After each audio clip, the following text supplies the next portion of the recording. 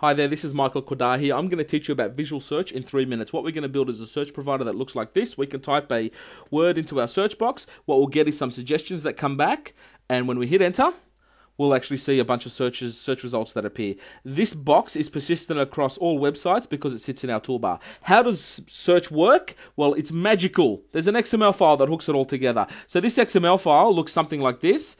We can specify the name of our search, which is cool. We can also specify the URL that gets hit when the user presses enter. Here we're calling search.aspx, passing down a parameter. So if we go over here, search.aspx, passing down a parameter, that's exactly the same thing that happened when I hit enter there.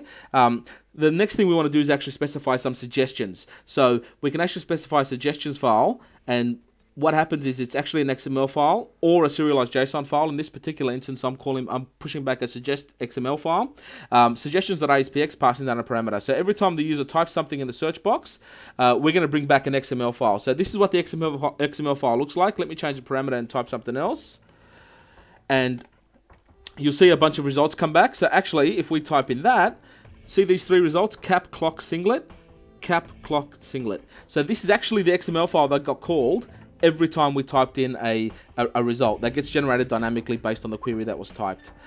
So that's how suggestions work. It's a dynamically generated XML file that gets called every time a keystroke is typed into the search box, and that's it. Search suggest.aspx. We can also specify a fave icon for the user to associate with our brand. So how do we get from not having a search provider to having a search provider? Well, that XML file specifies everything, the manifest file.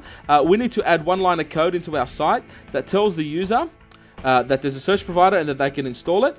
So let's add that. So what we've got is a button. It's a HTML button with one line of JavaScript calling add search provider, a method called add search provider, passing down to it search manifest.xml. Sorry, the XML file. So that manifest file is getting passed down to the add search provider method. So when the user goes to our site, let's refresh that. They'll get a button. In this particular instance, they can hit OK, and what that means is, what it does is actually add the search provider. So then they'll start to see us in the site.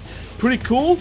Next thing I want to show you, and probably the last thing I want to show you, is the ability to identify that there's a search provider in the page, even if you haven't actually added a button that tells the user it exists. So let's add a link to our search provider. So what we've got here is a link to searchmanifest.xml, and that will identify when IE goes to parse this page. It'll look for this link and tell the user that there's a search provider on this page. So I'll show you what that looks like. Notice here that what this looks like, right? If I hit refresh, see how that went orangey, colorblindy, thingy, yellowy? That tells the user that there's a search provider on this page, right? So it's auto-discoverable, and there's our search provider. We can click on that and do a search. I know it's not the most visible of buttons on the planet, but there you go. Search providers in 3 minutes.